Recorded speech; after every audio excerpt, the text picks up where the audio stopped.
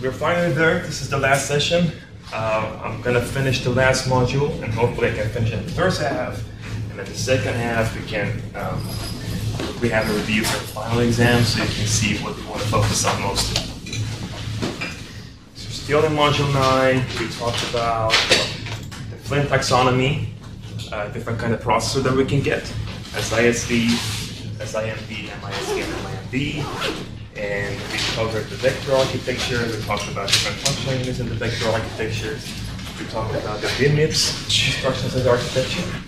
And the vector processor versus scalar processor. We mentioned that even if we don't have multiple lanes, we still get some benefits for vector processors, which is the savings in the instruction bandwidth, the hazard checking, the efficient use of memory bandwidth. These are the benefits that we can get with vector processors. But because we already know that there is no dependency within a vector instruction, we can use multiple lanes and we can get some parallel processing right there. Okay? And the next thing was superscalar processor. We talked about superscalar processor, n-way superscalar processor, the changes that we need to make to the architecture. In particular, we have to change the ports in the register file, and the memory side for write and read, and you also have to duplicate or replicate the ALUs, because we want to run multiple instructions at the same time. And the thing that was important when it comes to superscalar was scheduling.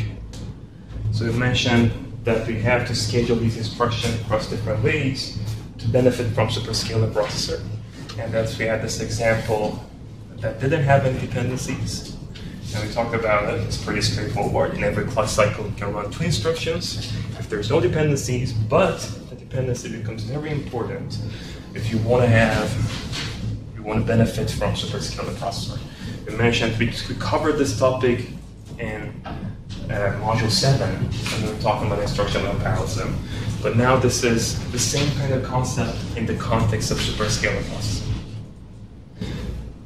So we can have superscalar out-of-order processors, and for that we have to find the hazards, not only read after write hazards, we also have to find the write after read hazards, because it's out-of-order processors, and we want to do reordering.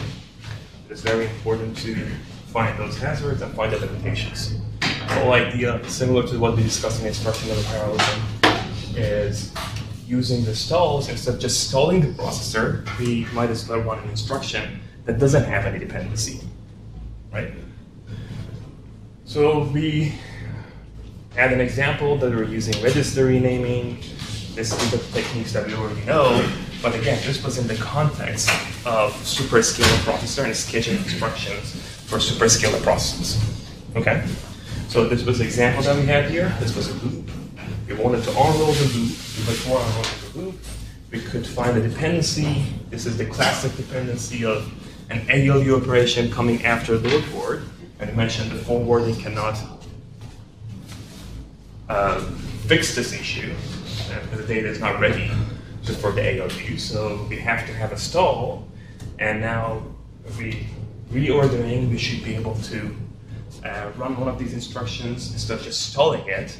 And that instruction here was add immediate. So I mentioned when we want to move add immediate before the store word, we have to make sure that we change the offset such that we're addressing the correct block in the memory. Okay, so when we wanted to schedule this loop, something that we had to pay attention to was, again, dependencies. So we know that we need 1 clock cycle between this load word instruction and add unsigned instruction. In the 2-way superscalar processor, we can run 2 instructions in 1 clock cycle, right?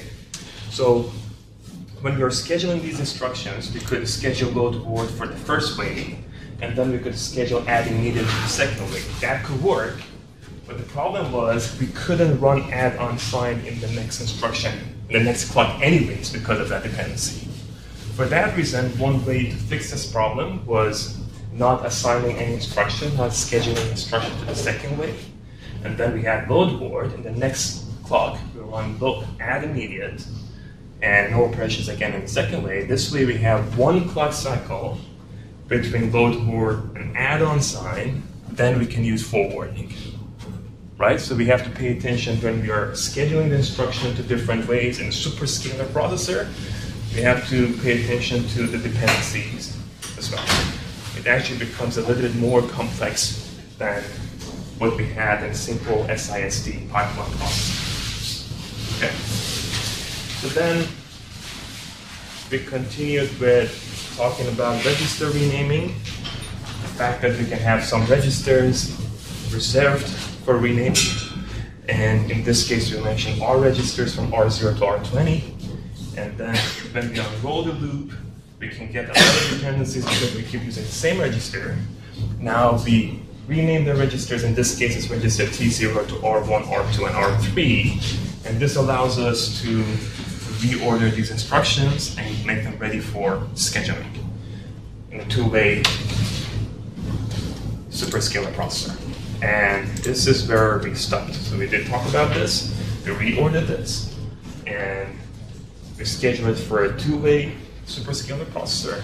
And here we can see that we can fully utilize the capacity of a two-way superscalar processor by using loop unrolling, register renaming, and reordering and scheduling.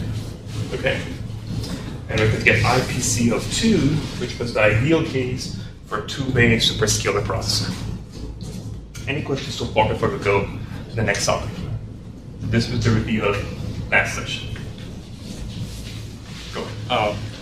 So you mentioned that Core i7 is a superscalar architecture, and like, what specifications should I look for to understand which way superscalar is it?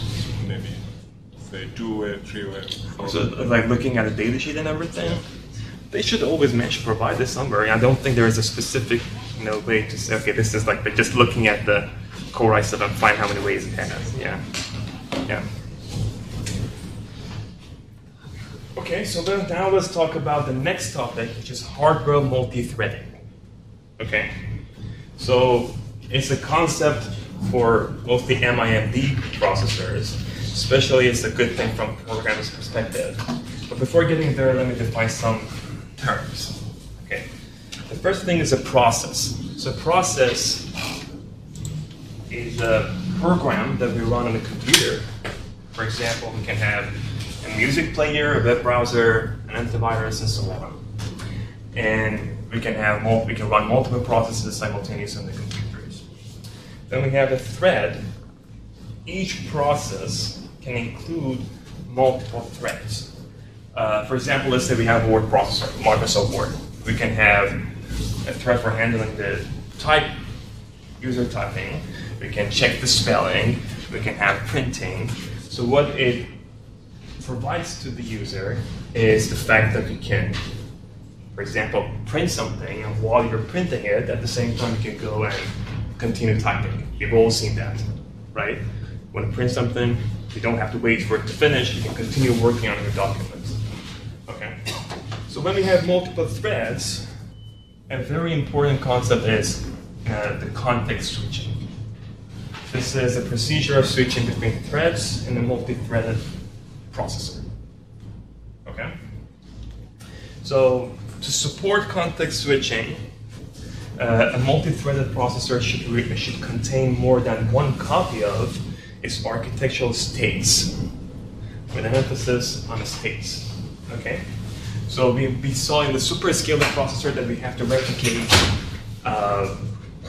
ALUs as well, the functional units as well. In a multi-threaded processor, you don't have to do it. You just need to have copies of the states. So, for example, if we have 4 program counters and 128 registers instead of 32 registers, in a MIPS SISD processor, we can handle 4 threads.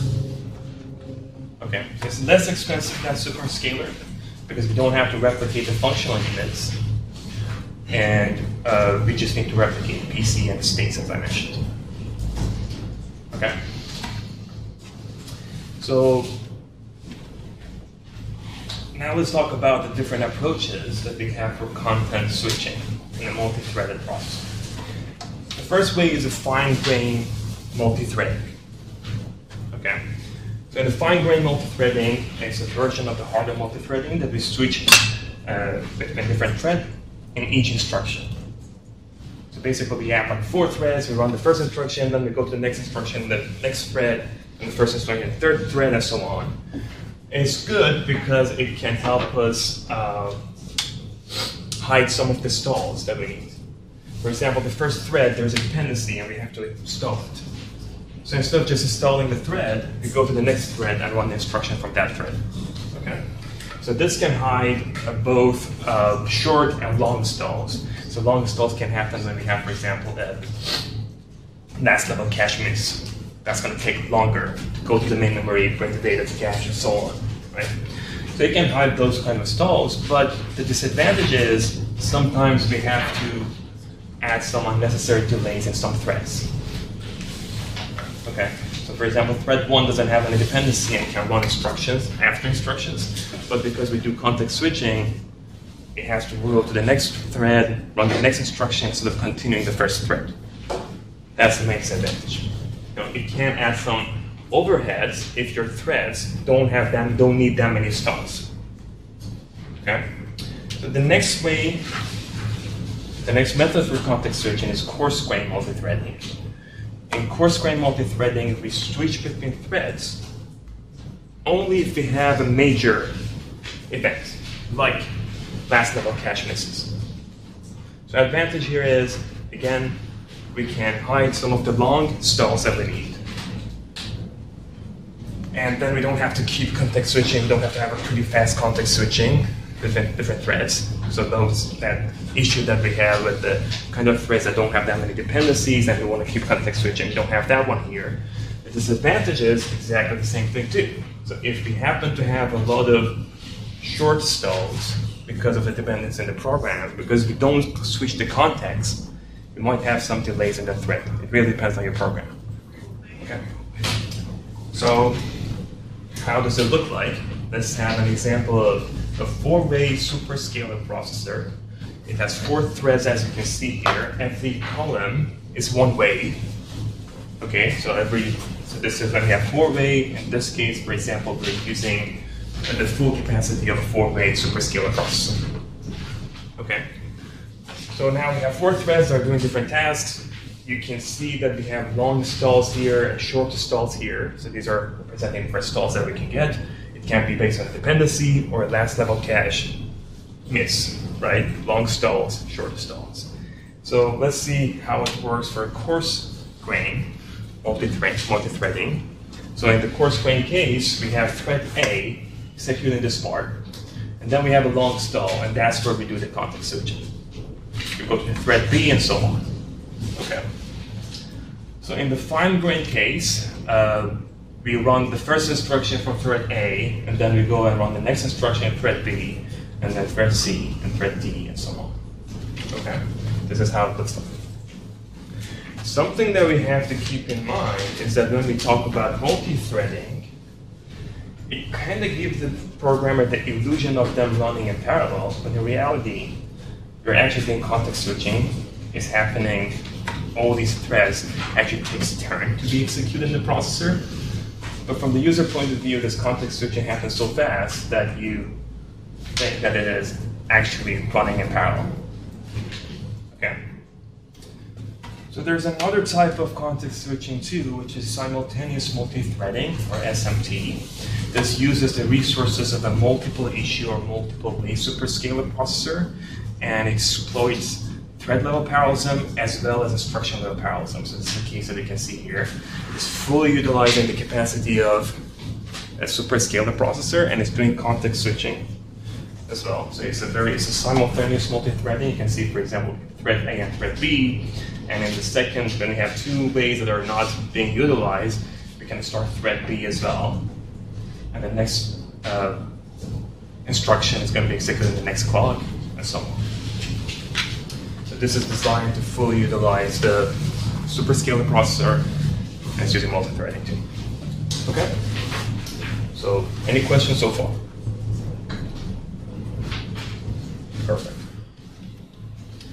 Okay, now let's talk a little bit about, with this information, let's talk a little bit about the GPUs, which is the next parallel processor, so we don't spend too much time on it, but it gives you some idea about how it works.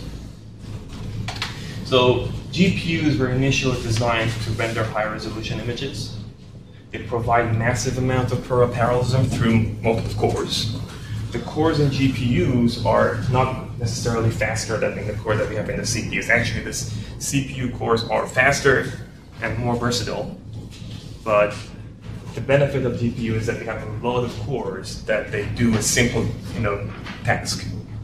So they are very good for applications that have that kind of requirement, like rendering high-resolution images. It's the same floating point process, but we do it over and over on different pixels. Deep learning is another example. We have a lot of multiply and accumulate operations, a lot of them. It's not necessarily that complex to implement, but when we have multiple cores to handle them in parallel, then we get the benefits.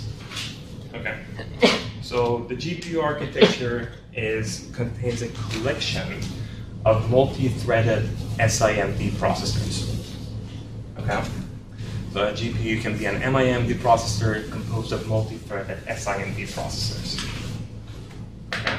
So it's similar to the vector architectures. GPUs work well with data level parallel problems.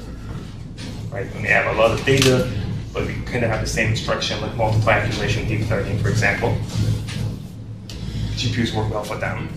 But unlike most of the vector architecture, GPUs also rely on hardware multithreading to hide the memory latencies. Yeah. So if you want to look at a multi-threaded SIMD processor, it's very similar to a vector processor. Instead of having a few lanes, so this was a case of a vector processor that we had 4 lanes, for example. This is what a multi-threaded SIMD processor looks like in a CPU. So we have way more lanes, hundreds, not thousands of lanes, and then the registers are larger, so the register files that we have here are bigger. We have the load store unit that we also had in the vector processor, right? And then we have the functional unit as well. We have a local memory that is shared between the SIMD lanes within a multi-threaded SIMD processor, but they're not shared between different SIMD processors. Okay. So we don't go deeper into the GPU architecture, but you get an idea because we discussed the vector processor in details, and we just talked about the multi-threaded. You can see where it goes. So this is a slide that also compared the CPU and GPU, but I also had a video by NVIDIA that I like this. Let's watch that one. It's a cool video.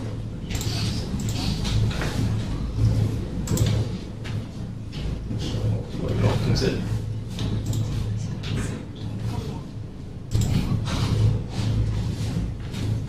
Can you open YouTube here?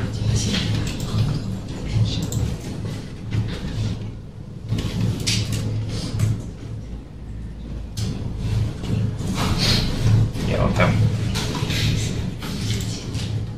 So here.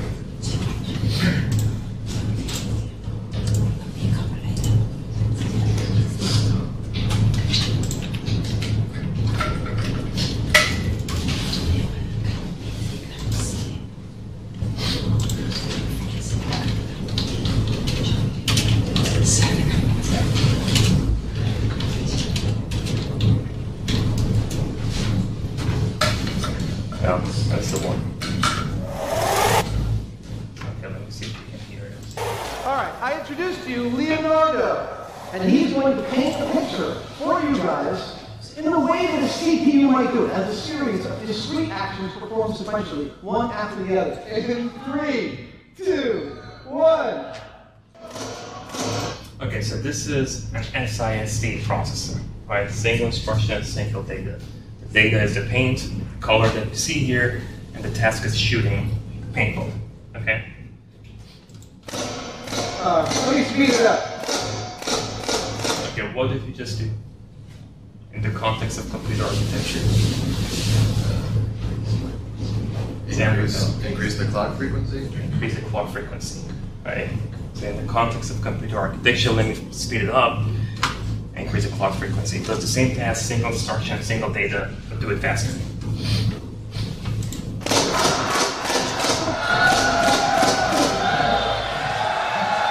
Ladies and gentlemen, Leonardo 2.0. when we hit this trigger on this thing, 2,100 gallons of air goes through these accumulators, out these valves, into all 1,100 of these tubes, into... Okay, so let's look at this guy. So the data is the color that they put in. Okay.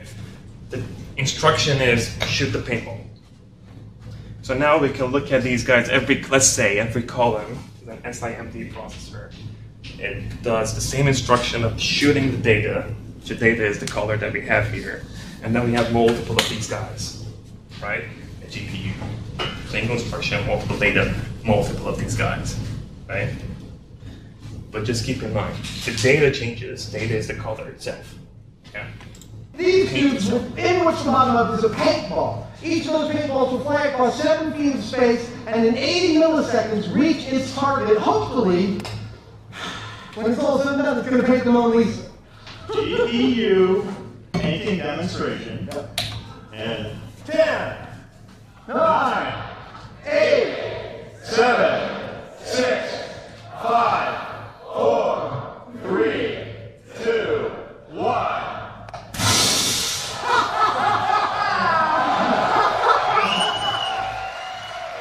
Ladies and gentlemen, science class is now over.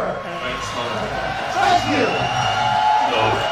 Yeah, so that's how it works. We have different data, a lot of simple process, shooting the paintball at the same time.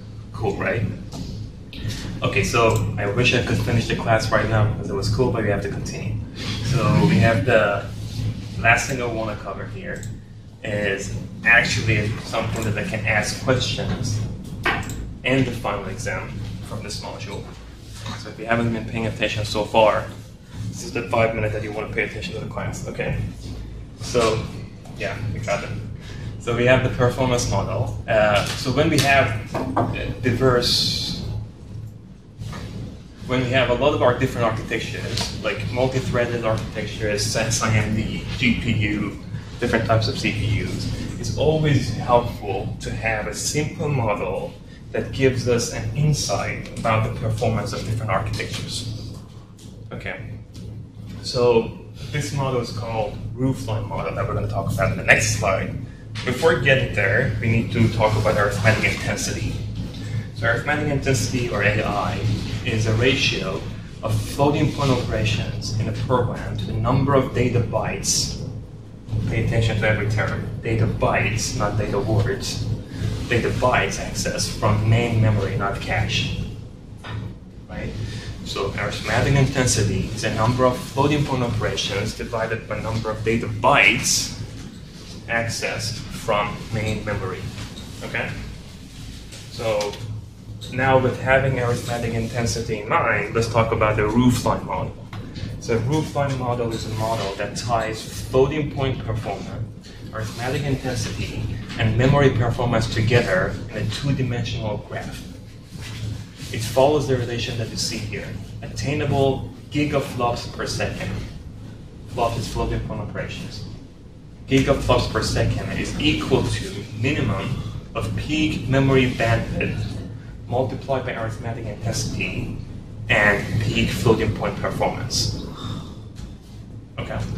So now let's have an example to give you an idea about how it works. So let's say we have an AMD processor that is dual core, is running at 2 gigahertz with a peak floating point performance of 16 gigaflops per second, and a peak memory bandwidth of 16 gigabytes per second. So peak memory bandwidth is 16 gigabytes, peak floating point performance is 16 gigaflops per second. So if you follow this relation here, when arithmetic intensity is small, let's say 1/8, we multiply arithmetic intensity by peak memory bandwidth, which is 16, and it gives us 2. 2 is smaller than 16, which is the peak floating point performance, right? So then attainable gigaflops would be 2. then there's a linear relation. We increase the arithmetic intensity to 1/4, we get attainable gigaflops of 4. Then we divide it to half, we multiply the peak memory bandwidth by arithmetic intensity of half, 1/2. It gives us 8, and at arithmetic intensity 1, we reach the peak floating point performance.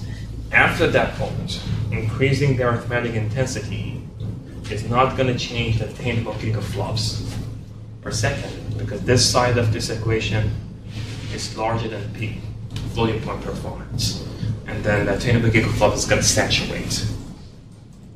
Okay, so this is the roofline model. So what kind of question I can give you from this? So let's say we have a computer system with a memory bandwidth of, this is exactly the question you can get in the final exam. A computer system with a memory bandwidth of 12.8 gigabytes per second and a peak computational throughput of 10 gigaflops per second. So these are the assumptions that we have. We have the data type of the res, mat, and vec arrays that are double. The vec array, this is an important information, fits in unchipped cache, so you don't need to include access to this array in the calculation. Okay, so when we mention this, we provide this information. We don't even have to provide that information, by the way, because I already mentioned that when you look at arithmetic intensity, we only care about the main memory, the data from the main memory. So if I say that part of this array, it doesn't even have to be a specific array. I can say 30% of data is in the cache. What it means is that you shouldn't use that 30% within the arithmetic intensity calculation. Okay? So this information here, when we say that the vec arrays fits within the unchipped cache, we're basically saying that don't include this in the arithmetic intensity calculation. Okay? So what is the expected performance of this computer when hosting a loop below? We have two loops, we have an outer loop and an inner loop, and then it's a multiply and accumulation. We multiply arrays from mat, elements from the mat array and vec array, and add the result with res array and put the result back in res.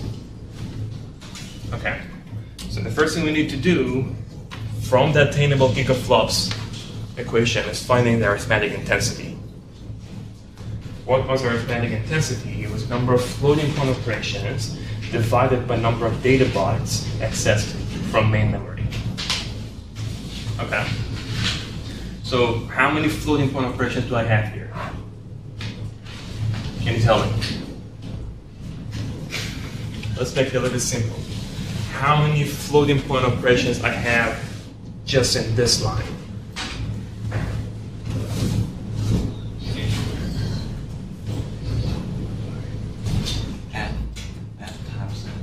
We have what? times n. We have. So how many? This question is simple. So what does this instruction do? It multiplies that command and added with res, right? So how many floating point operations do I have here? Two, right? What are those two, Xander? Well, the multiplication of the matrix at I, j, and then vector at j. Yeah. And then you add that to res at I. Yeah. So we have two floating point operations, right, in that line. But now if I look at the loop, what is the total number of floating point operations I have here?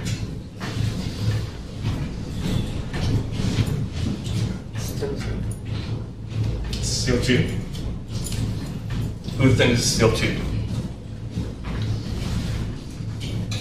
Okay, just keep like this. So if not two, what is it? 2n. Go ahead. 2n. 2 multiplied by m multiplied by n, right? Because of the loop. Does that make sense?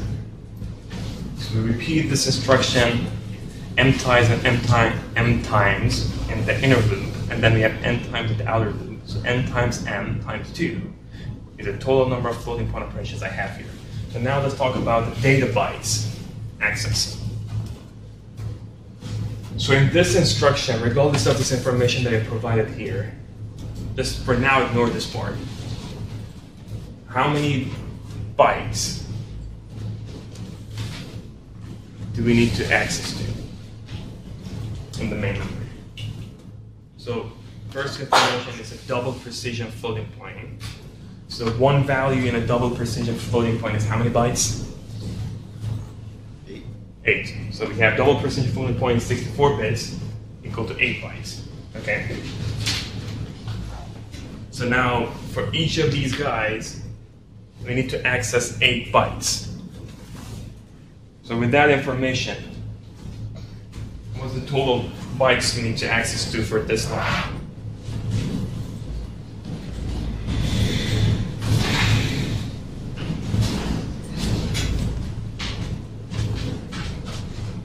Four. Ian? 24. Why 24? 8, 8, and 8. 8 here for loading vec, 8 here for loading mat, and 8 for storing res. Is that correct? Who think is correct? You should have an opinion. Okay. Andrew thinks it's correct. Rahul thinks it's correct. If not, Allison, what's the correct answer? I have no idea. You have no idea. Who else has no idea? Okay. I think it's 16. Good job. So if this is not the right answer, what is the right answer? 16. 16. Why 16? But I think we don't need to store to the memory. Vec, so yeah, so ignore that part. You know, if I mentioned that for now, let's ignore that vec is not working with the main memory. Ignore this piece of information. So 24 is right, but there is a small problem. Tim, do you have an idea? So we do load res too, right? Because we want to add this result of multiplication with res. So we load vec, we load mat, we load res. We do the multiplication on the mat and vec, and then add it with res and store it back to res. Okay, but because we don't work with vec here, we don't care about the vec in arithmetic intensity, then it's 24. So looking at this, but this is a line, we have the same n times n here. We have 8 byte for loading res, we have 8 byte for loading mat, and 8 byte for storing res. We don't include the vec because it's in the cache. Okay? So now, if we do the math here, we get 1 over 12 flops per byte. Now with this information, we can go and find the attainable gigaflops per second. So attainable gigaflops per second is the minimum of peak memory bandwidth, which is 12.8, multiplied by arithmetic intensity, which is 1 over 12 flops per byte. And if you multiply these two, we're going to get 12.8 divided by 12 gigaflops per second. The byte and byte is going to cancel out each other. And then on the other side, we have the peak throughput, or peak performance of 10 gigaflops per second. Okay? So this number is smaller and is equal to 1.067 gigaflops per second. And then attainable gigaflops would be equal to that one. This question, by the way, was a qualifying exam question a couple of 3 years ago. You can find it on the Dr. Fenner's page. Any questions?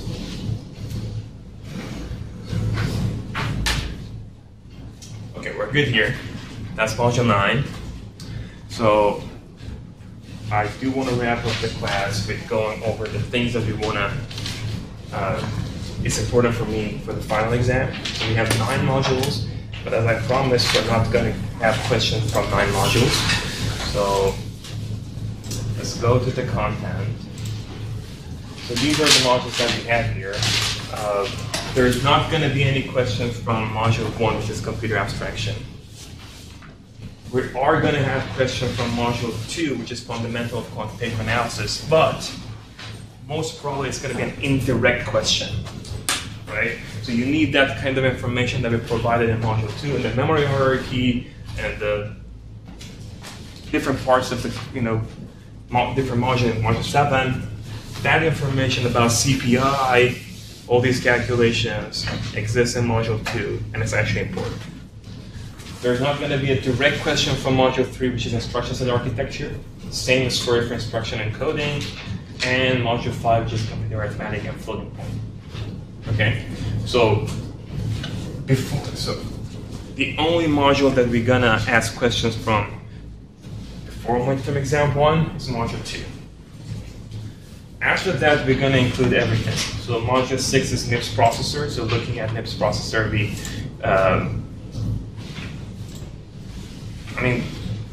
basically you need to know what NIPS processor is to answer the instruction level parallelism of all the questions too.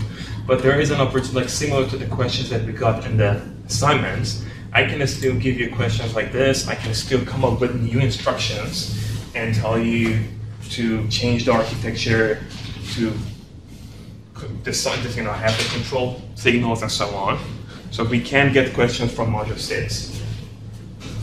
Yeah. Module 7 is instruction level parallelism, and definitely we're going to have some questions from that. Module 8, same story in Module 9. Okay, so 7, 8, 9, 6, 7, 8, 9. 7, 8, 9 is everything we covered after the midterm exam 1. That's after the first 1/3 of the class. So 7, 8, 9, we're going to have questions.